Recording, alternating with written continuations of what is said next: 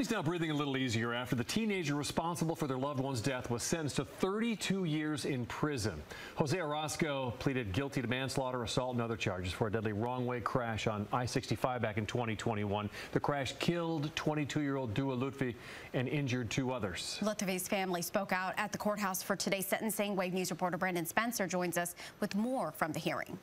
Well, today was the first time the Lutfi family was able to address the man responsible for Dua's death, leading to 4 very emotional testimonies. Now, Dua's mother and 3 of her sisters expressed the pain they've gone through both physically and mentally over the last 2 years without her. The family says she was the spirit of the group, and a part of them died when Dua did on October 16, 2021.